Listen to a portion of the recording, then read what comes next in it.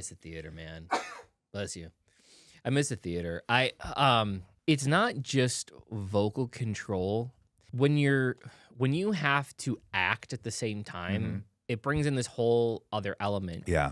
And I think about things like this, where this needs to be a really, really soft, heartfelt song, but every note has to be perfect, and there's still a lot of projection. And she's just you're sitting on a bench, and you also have to act, and you also have to portray it through your facial expressions, and you have to stay seated. Right. And you're trying to project. Like, there's just all these other moving pieces that I don't think people realize happens in live theater that doesn't necessarily happen in a lot of the other things, right?